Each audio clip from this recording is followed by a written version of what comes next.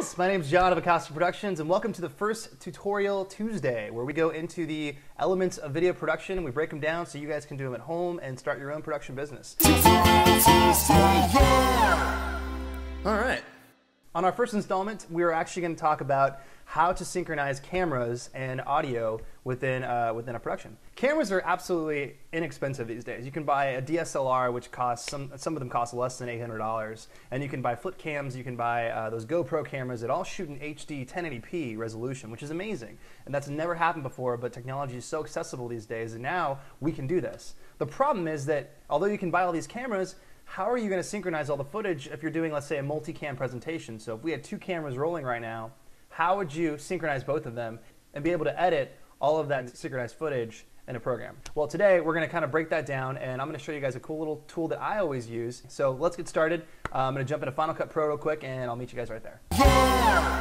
So here we are in Final Cut 7.0, or Final Cut Studio if you will, and we are working with a bunch of footage. In fact, 3 separate cameras, the Canon 60D, the Canon 7D, and HMC by Panasonic, the HMC 150, as well as another device, the Zoom mic, which is a beautiful and brilliant little device that lets us record digital audio separately, and then we can synchronize it later. Thankfully, there is a little device that we can use, and it's an app called PluralEyes, and it allows us to basically take all of our footage, put it into a timeline, and with the click of one button, it will synchronize all of it into a timeline that looks more like what you're looking at now. So we're going to go ahead and start from scratch by opening up a brand new timeline. So I've already created the Tutorial Tuesday sample timeline. Double click on it, grab and open up our folders with our cameras here, and I'm going to take the first clip from every camera. So here's cam 1. Here's clip 1 from cam 1. I'm just going to drag this guy down into our timeline.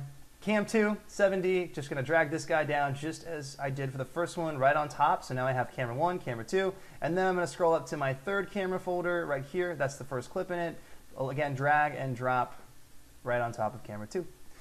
Now last but not least, I'm going to grab the audio from the Zoom, and I guess I'll just take this clip here. It's the first one, the first time we hit record on the Zoom, and I'm going to put this at the very bottom of the audio files.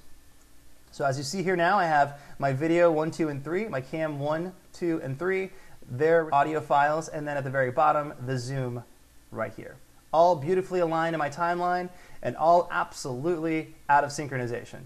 That sucks. In other words, I can't actually edit right now because obviously everything's out of whack. Check it out. Too much going on there. What the? All right. What we can do instead is jump into a brilliant little app called PluralEyes, which is right here. Whoop. And PluralEyes allows us to, with one click, choose a project inside of Final Cut or Adobe Premiere or Avid, I believe. And with one click, we can instantly synchronize our footage. So check it out. Let's go ahead and choose Ken Taylor Edit Project. That's what we're working on. Yes, he is an OBGYN. Yes, I'm glad you noticed. And yes, this is a really, really interesting interview, which you might want to check out later on. Anyway, whatever. Let's go to the sequence. The sequence is called the Tutorial Tuesday sample, so we're going to go ahead and in the sequence box here in PluralEyes, I'm going to look for, there he is, Tutorial Tuesday sample. Give him a click, boom, great. Now, something that's really awesome about PluralEyes that I love so much, and I guess the company as a whole is just kind of clever in this sense. The sync options, there's a lot of different sync options that allows the PluralEyes application to analyze your footage accordingly. And I'm going to go ahead and open up the change option to show you guys. The first one is clips are in chronological order, so it'll search chronologically throughout the timeline. Level audio, how loud is the audio? That'll kind of make an adjustment to how it's going to synchronize the footage. Use markers that you've set in your timeline, or my personal favorite option, try really hard. I don't know what that means, and I don't think anyone really does. I think in theory it's really just an algorithm that allows the application to do a multi-pass, so it analyzes itself 2 or 3 times. But try really hard in general is kind of cute, so I'm going to go ahead and go with that guy as well. I've checked off those 3 options: chronological order, level audio, and try really hard. Very promising options. Then I hit sync, and within minutes you'll notice that this is actually going to spit out a brand new timeline with all of my footage synchronized. Cool. It usually takes between 1 and 5 minutes depending on the amount of footage that you have. With this one, it's more of a short process because we didn't put all the clips inside. But if you look in your browser, you're going to notice that you now have a brand new sequence that's colored usually green, which tells you that PluralEyes was working with it. And it actually names it whatever you named it, Tutorial Tuesday sample, then a number, and then the word synced, which means this stuff is synchronized. You're good to go, man.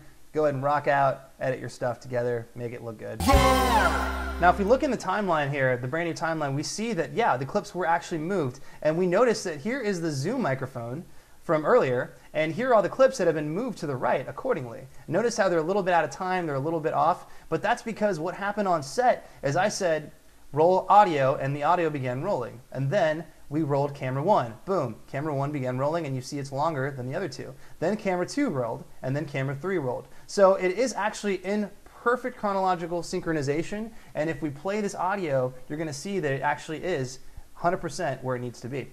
Now, what I'm going to do, and here's a little tidbit for you guys, nice little tip, you're going to go ahead and you're going to mute all of the other audio options here, because again, this is onboard camera sound. We don't like this. These are just shit clips to us.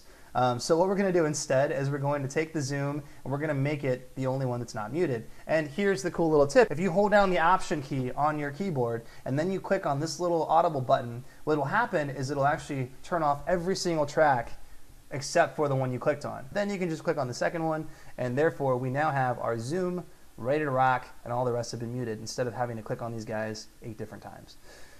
I hope that made sense. All right, so in essence, this is now 100% in synchronization, and we can begin cutting however we want to.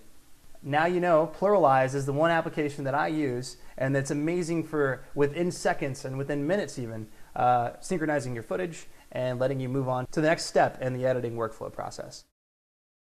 Yeah! Thanks for tuning in, guys. I hope you learned a thing or two. Make sure to subscribe not to miss the next episode where we talk about multicam editing and how to do that. It's going to build on to what we learned today as well as move forward in the multicam process. So feel free to subscribe, comment below if you have any other questions, and if you have any sort of topics you want to hear about, please let me know. Also follow me at Acosta on Twitter, and I will talk to you guys soon. All right.